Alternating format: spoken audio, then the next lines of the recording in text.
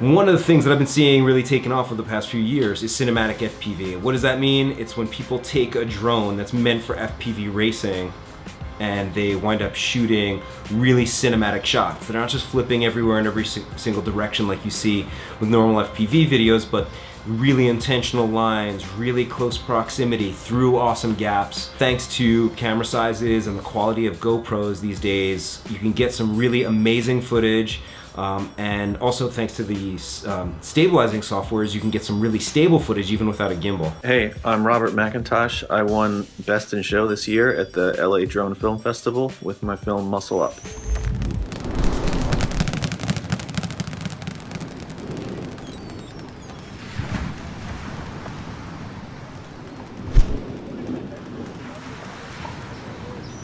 These are my top 5 tips for shooting more cinematic FPV videos. Tip number 1. Go slow. Like, there's no reason to go super fast. I know these little drones, they just want to rip and race and do tricks and do flips, but it's not really necessary when you're trying to make a film. I guess you want people to forget about the cameraman and forget about the operator, right? So showing off isn't really what it's all about. It's kind of just taking the viewer on a ride, on a nice ride, right?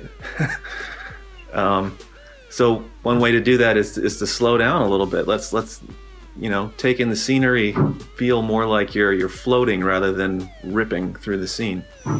Tip number 2. So I don't even fly in rate mode. I mean, I can do it. I can do a flip. It just seems like more work to me to have to, if I want to slow down or I want to level out, I actually have to push the stick in the opposite direction in order to level out, where if I'm in auto level mode, all I have to do is like let off pressure from the direction that I'm moving, and that helps me level out. And I guess it's easier to go slower that way, for me at least, and it's easier to sort of line up fitting through gaps that way because it's sort of like less effort that I have to do with my thumb.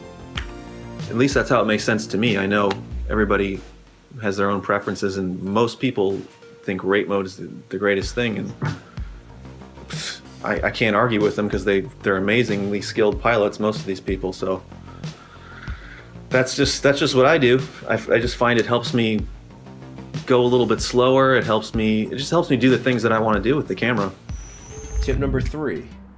Yeah, like I don't think I've ever seen a location on the internet and said, I'm gonna go there and I'm gonna bring my gear and shoot that location. It'll always be like a location that I've been to before, or I'll go there without the gear first and then just really think about it and kind of space out and daydream and try to imagine things and then decide whether I'm gonna shoot there. Like really knowing the location can make it, I don't know, easy to find, easy to just imagine lines to do because you're so familiar with the location. Tip number 4. Sort of pimp the settings of the camera out as hard as you can, get the most production value out of your cheap little GoPro as you can, and GoPro has a lot of options to do that in Pro Tune mode. They'll let you lock the exposure, they'll let you pick the white balance, they'll let you pick the shutter speed, they'll let you turn the sharpening down to 0 so that you can sharpen later in post. You can set your color to flat color. You can turn Pro Tune on, which gives you a better bit rate, and you want to do all those things so that you get the highest quality information so that you can do the most to it in post.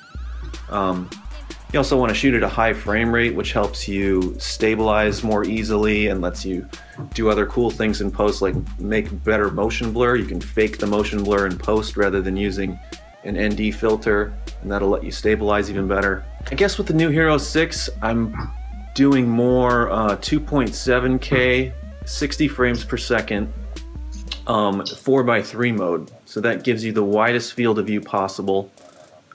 It's actually the same field of view as Super View, except it doesn't have that weird sort of smushed anamorphic distortion.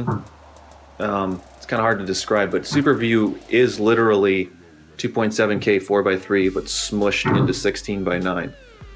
So that's the mode I've been liking the most on the Hero 6 so far, with the internal stabilization off, just so I can stabilize in post. because if you have the internal stabilization on, it kind of conflicts with stabilizing in post. Yeah, so you can shoot in 4K 4:3, but it's only 30 or 24, I think. So that means you'll have more rolling shutter distortion because the camera has more time to make rolling shutter, like more time in between frames to record the frame. So you'll get more rolling shutter artifacts, jello, stuff like that. That's another advantage of shooting at a higher frame rate, is that you're giving the camera less time to make rolling shutter distortion. So the next best thing is 2.7K 4:3 at 60 frames per second.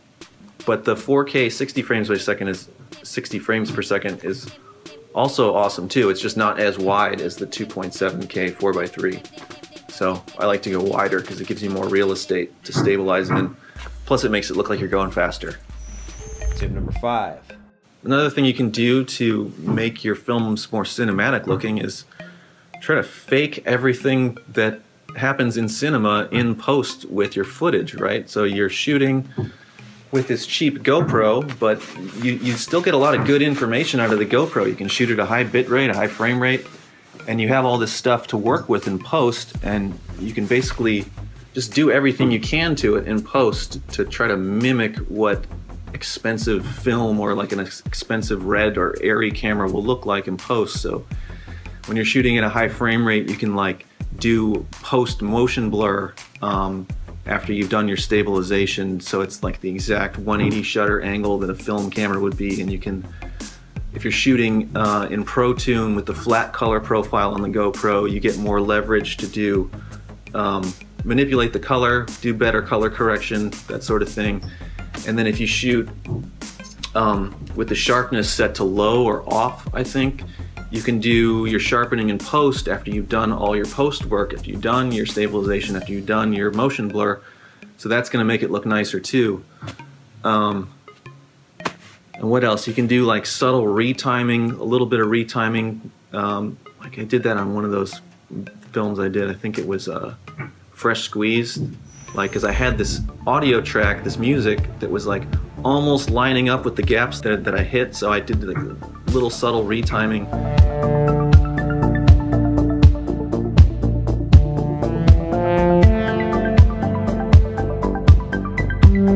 So that the beats of the music would hit these gaps at the exact same time.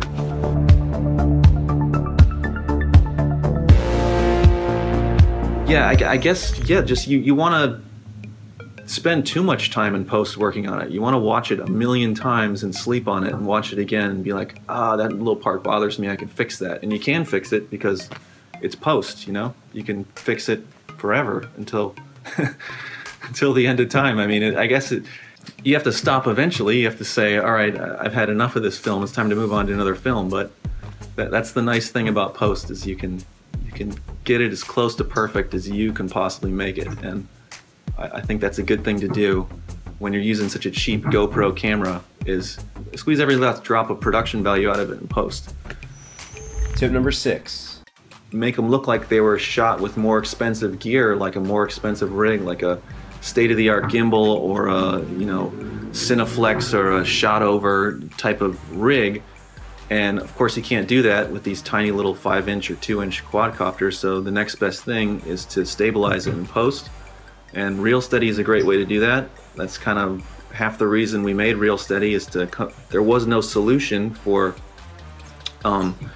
doing really high quality stabilization in post, at least that satisfied my needs. So we're like, let's just do it ourselves.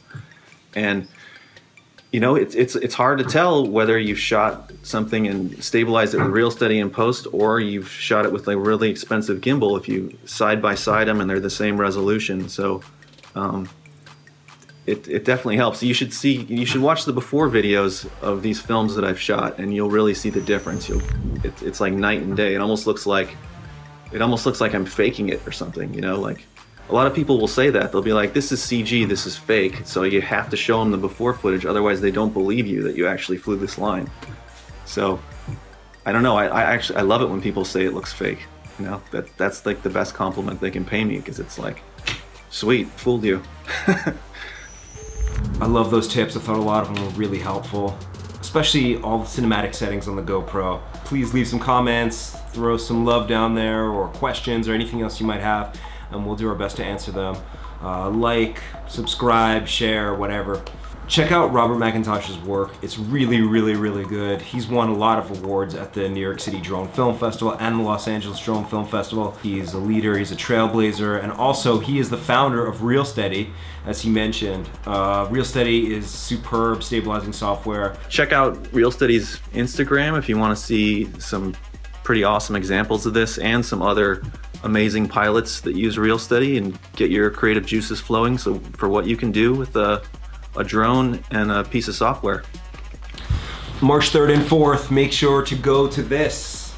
All right, New York City Drone Film Festival is coming your way. It's gonna be the best drone films on the big screen, panels, seminars, expo, drone racing, all kinds of fun, awesome stuff for FPV heads, drone enthusiasts, aerial cinematography, filmmakers. So come get your tickets now. Be well, shoot well, kick ass, fly safe, and yeah, make some great art. We'll see you soon. Peace. Hasta la vista.